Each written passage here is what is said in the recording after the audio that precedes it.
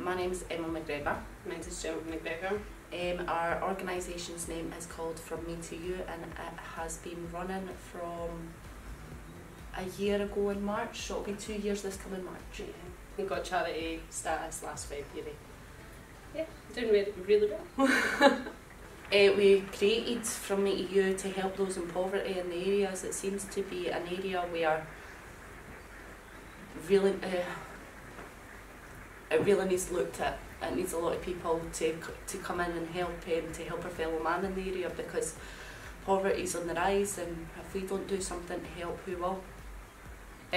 We enjoy helping those that really need that help, whether it be with food, household items, clothes. And what we enjoy most about it is actually seeing how much it makes a difference. The joy in their faces at the end, it's really rewarding, and that's probably the best part in it. If I could summarise being a trustee and what it entails in 3 words, the first would be? Rewarding, very rewarding. The second for me would be knowledgeable. And the last one would be determination.